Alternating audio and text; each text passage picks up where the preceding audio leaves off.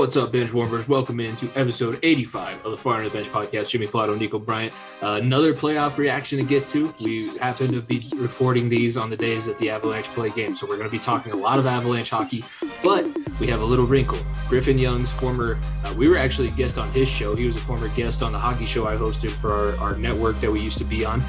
First time we've talked to him for a while, and he was buzzing after that overtime win of Game 2 Colorado Avalanche put out there. Whew.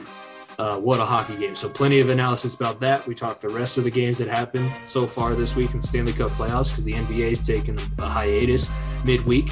And we do talk about the second round series of the NBA playoffs so far, give some predictions, and we even touch on the JJ Redick situation that came out on Wednesday. So hopefully you guys enjoy episode 85. Be sure to follow wherever you're listening, leave a 5-star rating and a review.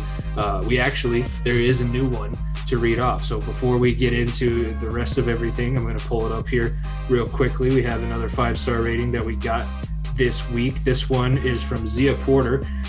She said that the thing that she likes most about the show is you can tell how passionate we are about sports. And Zia, that's because we have no life outside of sports. So we appreciate you listening and taking the time to leave the review.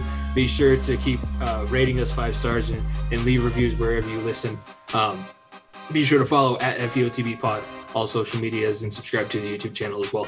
Nick, all hail Kale. We are not worthy. We are not worthy. We are not worthy of this man.